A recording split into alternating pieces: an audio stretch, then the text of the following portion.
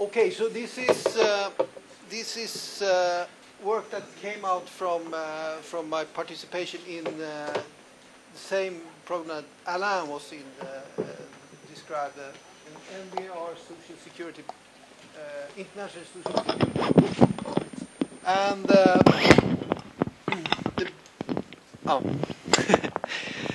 the background to the problem we study is this development. It's this shows the labor force participation rate in different countries and how it developed over the years. And you can see that it's quite dramatic for most countries. It's a quite dramatic development from a labor force participation rate around 90% in the 1960s to very low participation rates here. The most extreme cases on this graph is Belgium that has a labor force participation around 20%. But even Sweden here has moved from 90% to around 60% by the end of this period. This is men, by the way, so it's the most dramatic development for them. So this is other countries. You can see that France, for example, has a similar development to Belgium. It's a very low labor force participation rate here. And of course, what is the background to? The idea here is to figure out the background and to this development. And as economists, the first volume of this project, we looked only on economic incentives. So this graph is a sort of a key thing. It looks at the relationship between tax, the sort of implicit tax of staying in the labor force, and related it to unused capacity. So people that are out of the labor force. And the logarithm of the tax, the tax force here is calculated as the accrual rate in the social security system when you also consider income taxes, indirect taxes and housing allowances. And then you deduct what you pay into the social security system. Okay, and then you divide it, take as the share of earnings. So it's measured in percent. And you can see that this shows a very clear picture that countries that have comparatively low or good economic incentives to stay in the labor force have also high labor force participation rate. And countries that have disincentives to stay in the labor force have very low labor force participation rate. Okay, and then at least in the beginning of the project, we sort of reasoned that this must be the end of the story. Health development is then we looked at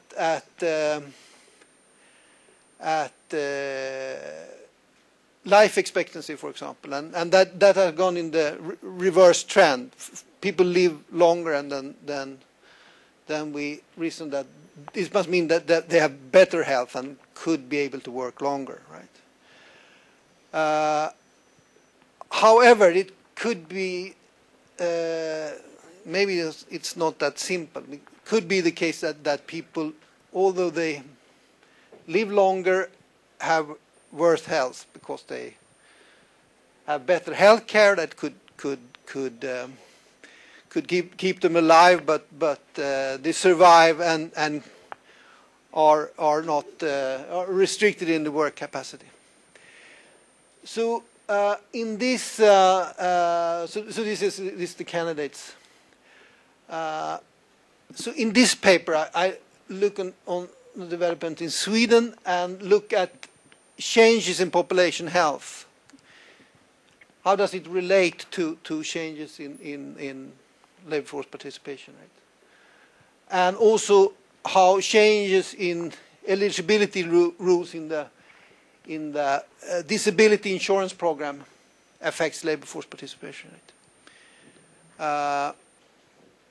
Most people that retire before the normal retirement age at age 65 in Sweden retire through the disability program. So it's the most interesting program to look at if you're interested in finding why people leave the labor force earlier and earlier.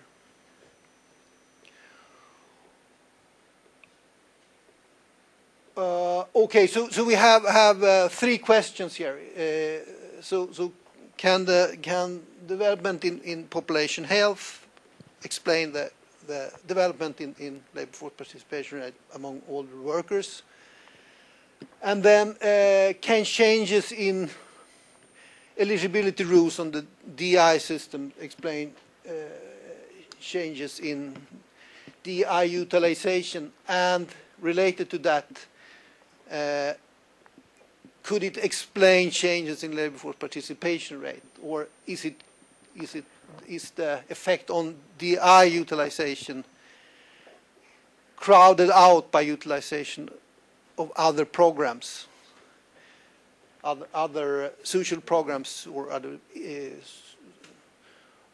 support programs? Do they find the way out of the labor force, irrespectively that you sort of fix this hole for escaping the disutility of working? Okay, so this is the plan. So first I have a very short overview of the Swedish income security system, and then I look at pathways out of the labor force, pathway to retirement. Then look at development of population health, and then we look at the first question, how it relates to retirement behavior. Then you look at changes in eligibility rules, and then finally how it affects DI utilization and labor force participation.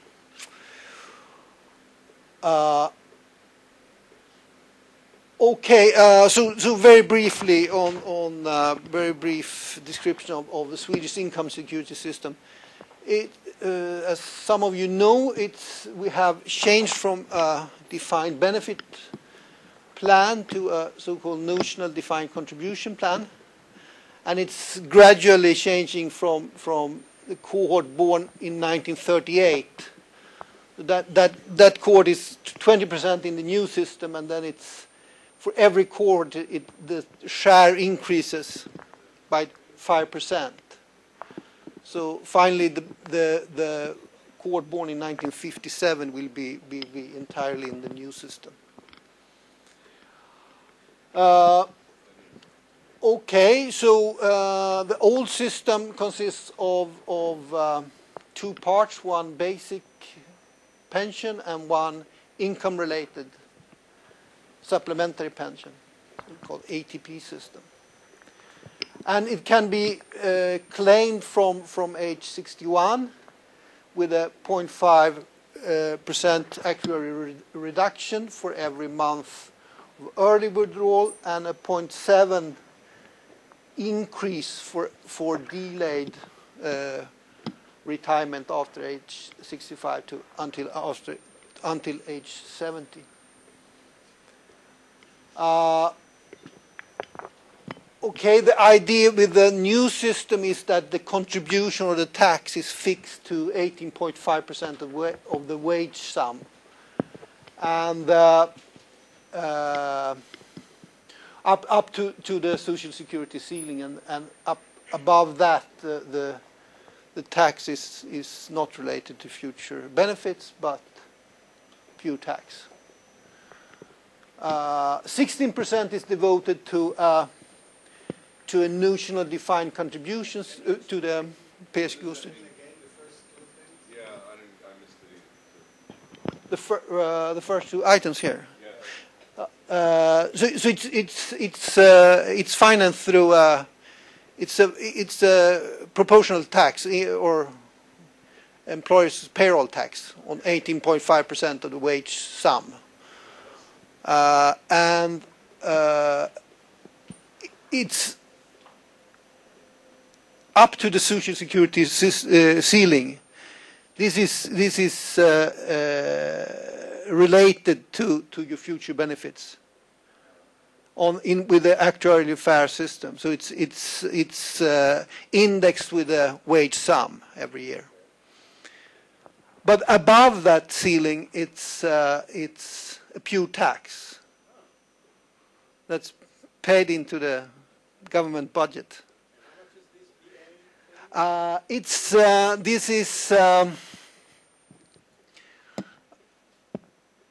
in shekels is 20,000 shekels. So it's the idea. I think it's like 20% of the population has earnings above the Social Security ceiling.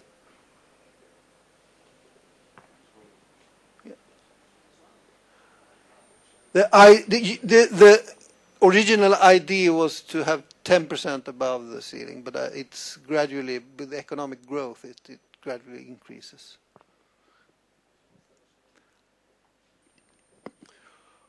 Okay, so 16%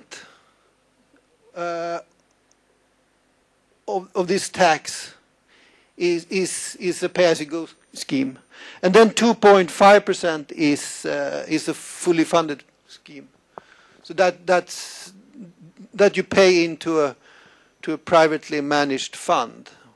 You can choose freely between 650 or 850 different fund managers.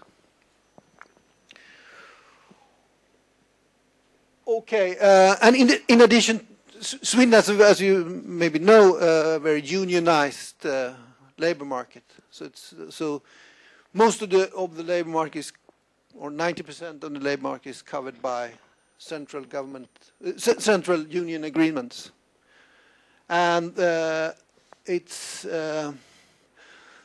connected to these agreements. There are 4 different pension schemes: one for central government employees, one for local government, one for white and one for blue-collar workers. And these schemes are primarily related to the income above the Social Security ceiling. Okay, the disability insurance used to be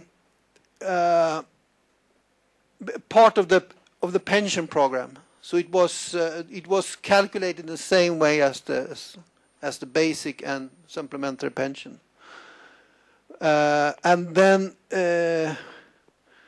for future earnings that you haven't realized yet, the Social Security Administration made predictions of your individual future earnings based on your previous earnings. However, in the pension reform, this was changed and calculated as 64% of average earning of the 5 years preceding your disability.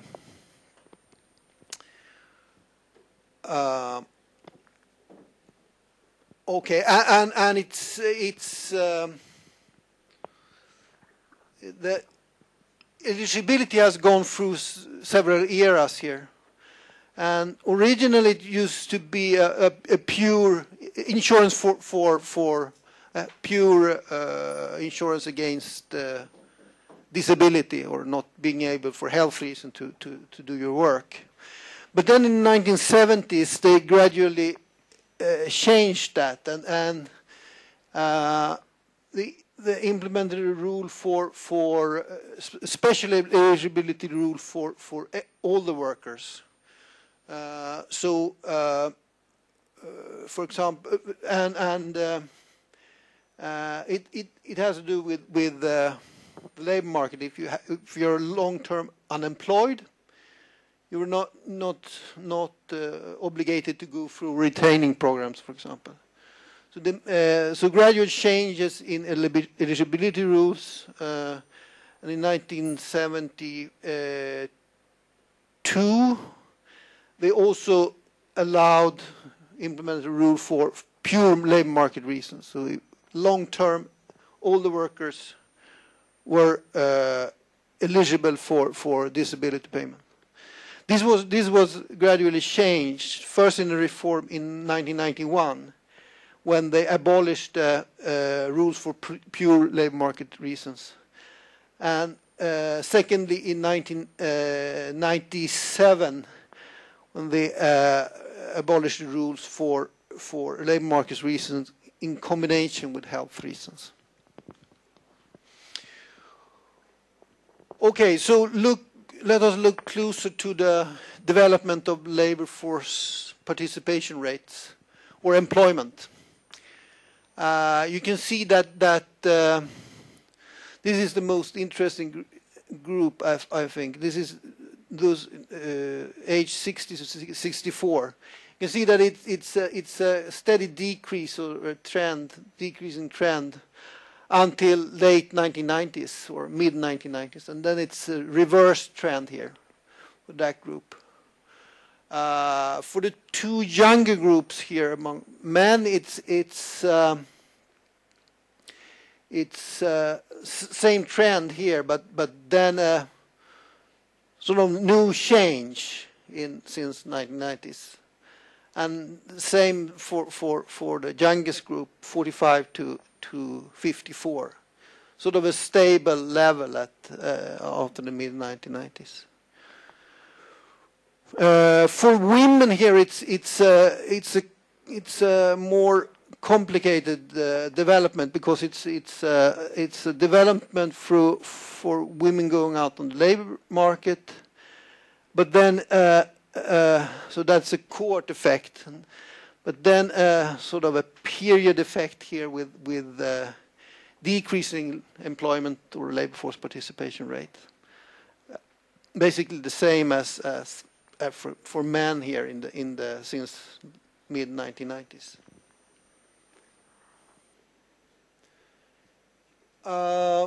Here is the survival function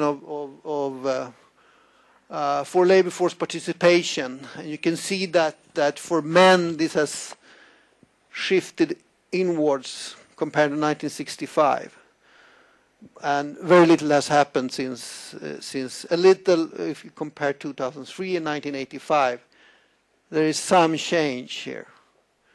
For women, it's particularly since 1965, it's a very different picture. And for Bernd,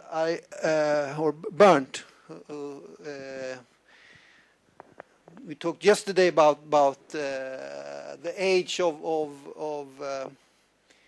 remaining life, expected life. I included these graphs for him, and now he's unfortunately not here.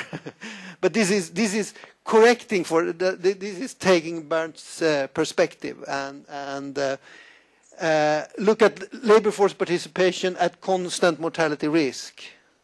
So it's a way of correcting for taking Bernd's perspective and looking at labor force participation from the perspective of remaining lifetime. And here you can see that it's a big change from 85 to 2003. Retire much earlier now at the constant mortality risk.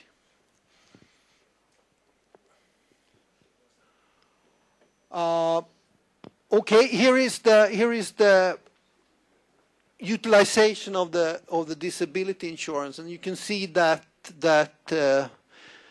It's a quite dramatic, it's a huge increase here from 10% to 35% in the oldest age group, and also and then a dramatic decrease from down to 20%. And in this group, it's more stable, and in the youngest, it's actually increasing a bit. Among women, it's not that great change. It's an increase and then an almost stable level here, and a trend toward increasing utilization of the disability program for the youngest age group.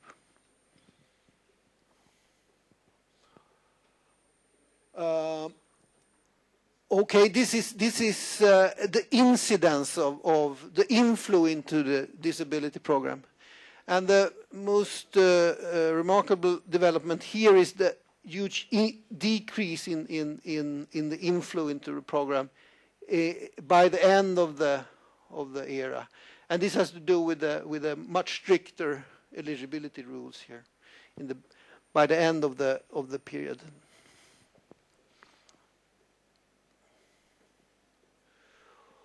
Okay, so how do people exit from the labor market? And here is 3 graphs. This is DI utilization. This is non-labor force participation, and this is non-employment. So the difference between these 2 curves is the unemployment rate. And the difference between these 2 curves is people who utilize other programs than DI or unemployment insurance. It could be negotiated pension plans or the sick pay insurance, short-term disability insurance. But we can see here that for these groups, the youngest age group, the by far most important pathway out of the labor force is disability insurance, up to at least 1990. After that, it's after the economic crisis in Sweden in the 1990s. Unemployment has also been a pathway out of the labor force. For women, you can see that it's this gap has to do with changing female labor force participation. But after 1990, you can see that it's quite similar picture as for men.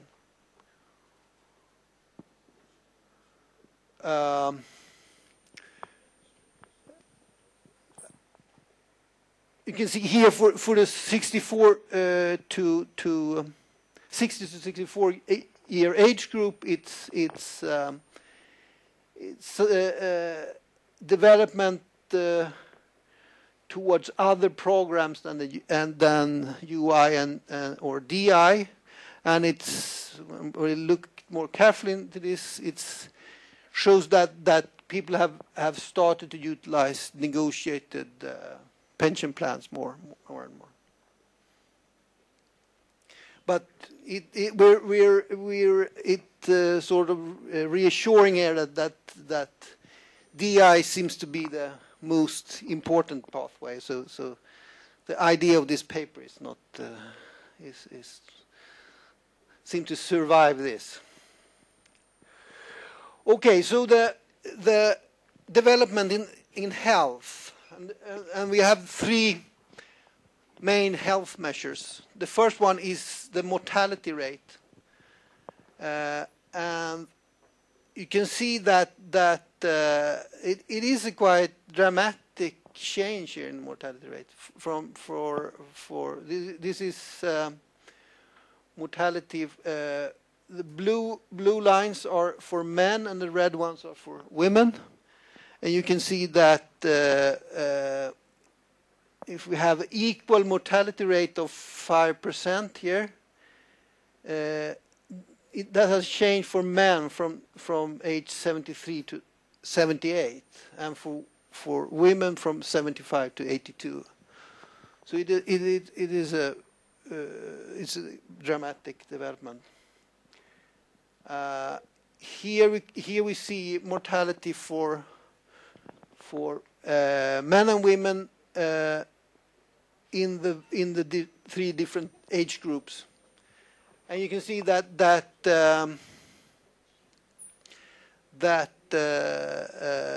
is although it's a mortality gap, men have improved their mortality more than women. The second health measure is inpatient care. So this is hospital nights. And you can see that this shows a slight improvement in health. The disadvantage with this health measures is that it also is affected by budget considerations. There has been several budget cuts in the Swedish healthcare system, and probably this has given the impression of a greater change in the health, in the underlying health than is the actual situation. Thirdly, we have looked at successive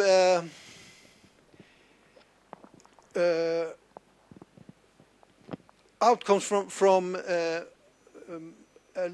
so-called level of living survey, and this is a very big microdata survey that was initiated in 1975. So each year they ask like 20,000 people, sample of 20,000 people, and ask detailed questions about their living conditions, and also detailed questions about their health, and lots of questions on diagnosis. And in the paper, if you're interested, there are lots we have lots of graphs on the development of subjective health measures and diagnosis. I think this and it would take much too long time to go through all this, but this sort of summarizes the basic measure, the basic message here. This compares mortality and the subjective, the prevalence of people that consider themselves in poor health, subjectively. And here you can see that mortality, it's the age group, it's improved in all age groups for men. The subjective health measure, it's in the youngest age group, it's very more or less the same. It has stayed the same. It has not improved over this period under study. However, for the two oldest age groups, there is an improvement for men, right? For women, it's a similar development, but even more dramatic in the sense that health status seemed to have deteriorated between 1976 and 2005 for the two youngest age groups. It has only improved for the oldest age group here. And so all right. And so summing up, it has improved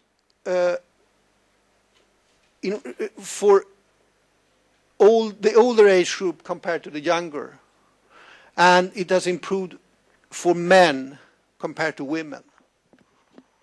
Okay. Here we have plotted the development of DI utilization, the red curve here, the mortality rate, and 3 subjective measures of health. This is poor health, impaired ability to move, and impaired work capacity. And you can see here that for men in the oldest age group, these subjective measures seem to have improved, along with the lower utilization of the DI program. For women, this is not apparent, and also that sort of matches with the development of their DI utilization in recent years. It's as we saw previously, it's quite stable, and also these 3 measures of subjective health seem to be stable. There are no apparent trend. Also for the younger age groups, you can see that the younger age group have a slight increase in DI utilization, and no apparent improvement in the subjective health measures. Actually, for women, there's an increase in the subjective impaired work capacity that goes along with higher DI utilization. Okay, for the middle age group here, it's no apparent change. So our conclusion here is that mortality has very low. Couldn't explain the development by changing the mortality. It was a long-term decrease in mortality that did not match up with the trend in the DI utilization. However, if we compare these groups with the subjective health measure, it sort of matches up. The oldest group of men have both experienced the largest improvement in health, and also the largest decrease in their utilization of the DI program. But that is not true for the younger groups. Okay. So our conclusion is from the health development is that it does indeed seem to have a correlation with the DI utilization. So it's not only economic incentives. We have to revise that from the previous rounds. Okay, so let's look at eligibility rules, and then we look at these 4 reforms. First, the implementation of the special eligibility rules for all the workers, and then the abolishment of these two special rules for all the workers. And here we have here we look at the utilization of the DI program, and then we have marked the introduction of the reforms. All right, and then also marked the abolition of the special eligibility rules for all the workers. And our conclusion is here that it is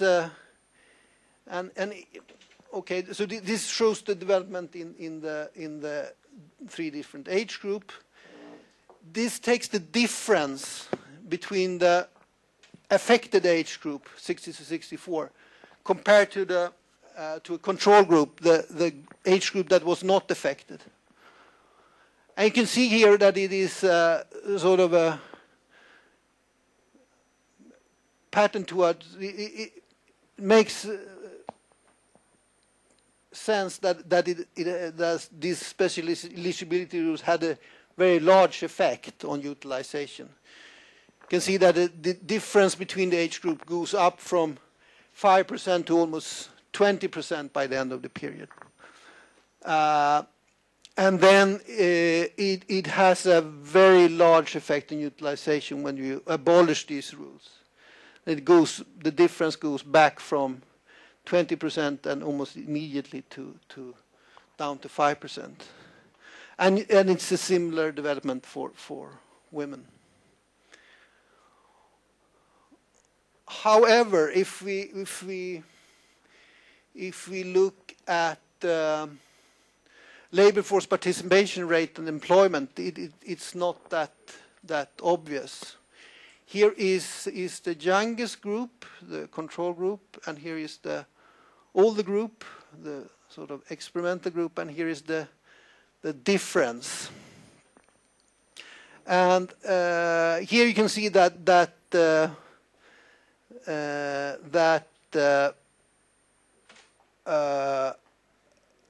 implementation of the special eligibility rules seem to have a huge effect also on employment and labor force participation. But the abolition of these rules do not seem to have an immediate effect. The first reform here, the pure labor market reason eligibility rules does not seem to have an effect. And then the combined effect initially do not seem to have an effect. If you compare here to 2004, does not seem to have an effect. But later on here it seems to have an effect, a long-term effect towards a smaller difference between these two groups. Irritating thing is that we wrote an article in Journal of Public Economics, and then we only had data until this point, so we couldn't follow the later development. And our conclusion from that was that it was sort of crowded out by other programs. Okay, so summing up, conclusions. 1 minute. I could do it in 45 seconds. So, indeed, population health seemed to affect DI utilization, and both DI utilization and employment. So, the groups that have the highest improvement in health also have a largest employment increase. Eligibility rules seem to have large effect on DI utilization, although it's not in all cases it had an effect on employment. So it's a element of crowding out here also. Okay, thank you.